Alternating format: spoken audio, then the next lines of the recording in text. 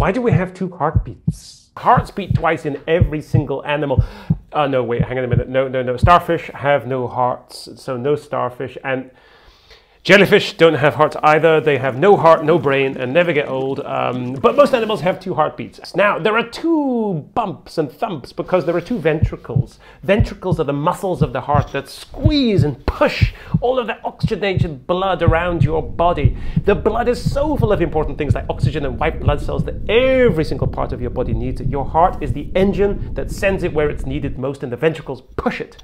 Now, I'm sure you've had cold hands before.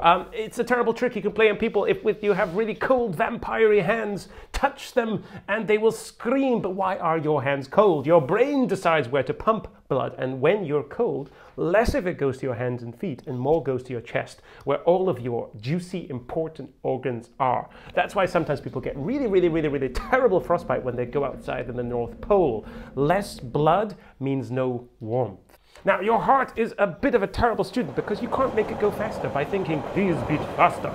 It's totally unconscious and you have no control. It does a job without any help from you. Your brain is always talking to it, even though you don't know it. When you exercise, your brain says, hurry heart, she's running around chasing teachers with a stick. She needs more oxygen to swash and swish them.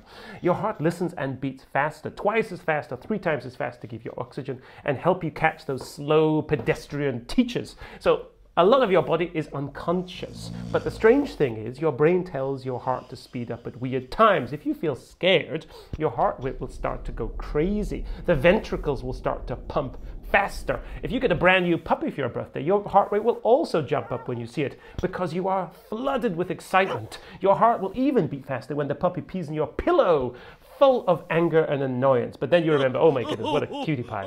And here's the amazing part. A heart uses electrons to make the muscle contract. Electrons make electricity. It's the same thing. You're full of electricity like Thor. So when a heart stops, guess what doctors do to start it pumping again? They zap it with an electric shock.